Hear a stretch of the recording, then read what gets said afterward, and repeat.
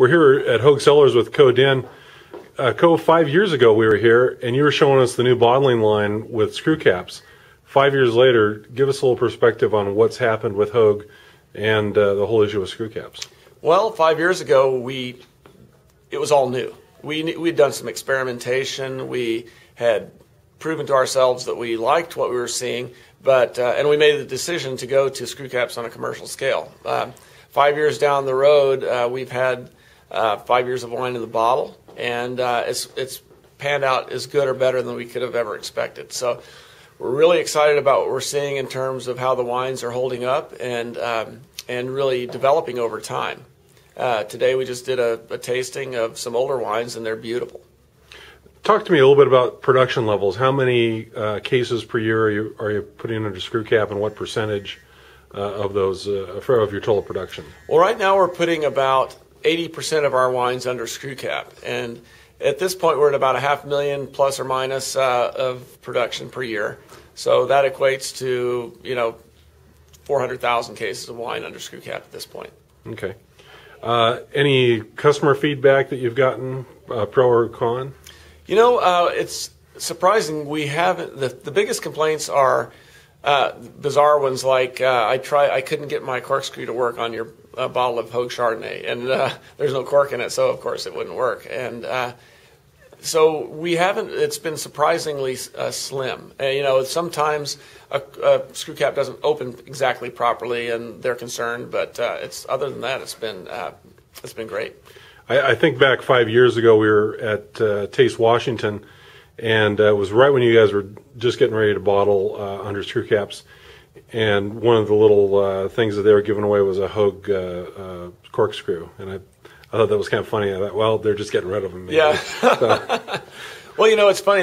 We still have a few wines under cork. We're seeing if there's some alternatives to those right now, and in fact, we bottled our first Genesis Red under a screw cap. The Syrah 08 is in a screw cap. It's going to be out in the market here shortly, so look for that. That's really exciting. I think we found and determined that red wines age just fine under screw cap, and we're looking forward to seeing how that wine tastes 10 years from now.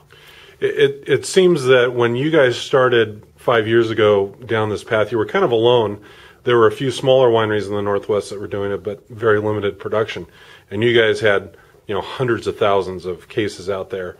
Now we're seeing more wineries like Pacific Rim in particular, and a few others that are doing most or all of their production in screw caps. So you guys are kind of the pioneers in that respect, I guess. Well, at our size, yes, we were. There have been some wineries in the Northwest and in California who had worked at a smaller scale. I think we took the plunge, and that was great. I'm glad it succeeded, and I'm really glad to see other wineries jumping in. It's still a gamble, I think, in some people's minds, and it's a tough leap to take as far as how are their consumers going to respond. I think the people who have made the leap have been pleased. They're certainly happy with wine quality, and time will tell if they switch back. But they're brave souls. I applaud them, and they're the kind of people we need in the Northwest, moving the industry forward and into the modern age of winemaking. I presume you've seen no dip in sales or anything that you can relate to screw caps. Oh, absolutely not. We've seen the first year, in fact, we watched it very closely, and we saw nothing in terms of decrease due to screw caps.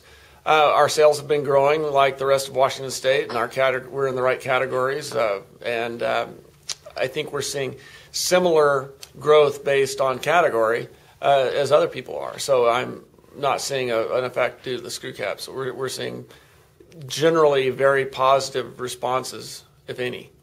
One of the things that we hear is an issue with reduction because of screw caps. Can you explain what reduction is, and then also what your findings are in that aspect? Well, we know that wines, when they're kept in a very oxygen-free environment, can sometimes get a closed, almost stinky characteristic, and that was a big concern about screw caps since they are such a tight seal. We adopted the type of screw cap liner, the seal of the screw cap, that lets a tiny amount of oxygen through, just like a very good cork does.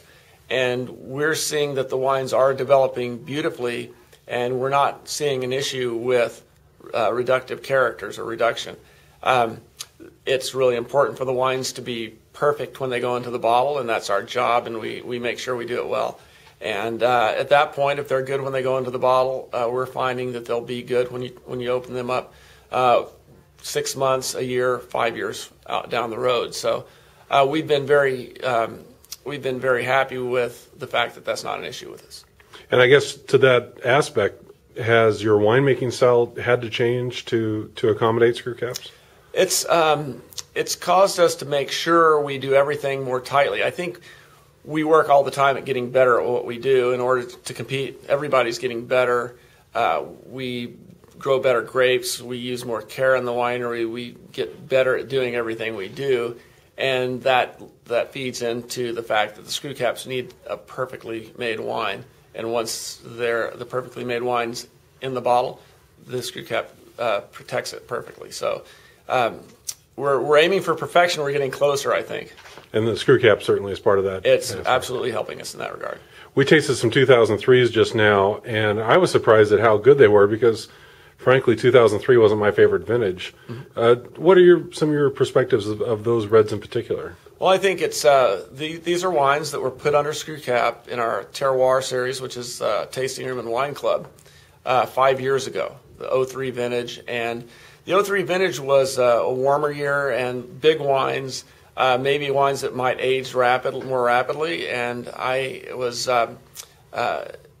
curious. We'd done the experimentation. We'd seen 1 or 2 wines that had been under screw cap that long. They'd aged very well, and it was a chance for us to sit down and taste 5 different wines, different varietals: Limburger, Sangiovese, Syrah, Malbec, and Cabernet, and see how they all aged under the screw cap. And I think I was very pleased to see they were developing nicely. The tannins were integrating. The colors were still vibrant. The fruit aromatics and flavors were a little closed at first, but really blossomed in the glass. And everything I'd expect from a very well conserved 5-year-old premium red wine. I was very happy with the way they showed today. So in that aspect, would you say that screw caps can almost be like a time machine, if you will? I think they can. I don't think they don't freeze anything. The wine does develop. The wine develops with the very tiny amounts of oxygen that come through, just like it does with a very, very good cork. And there are no surprises. I guess that's the key is there's less bottle-to-bottle variation within the case, and there are not the crazy random issues that we used to have with corks and the taint flavors that are associated with some corks. So it's more predictable. And finally, what do you miss most about corks? Nothing. Excellent. Thank you very much. Thanks, Andy.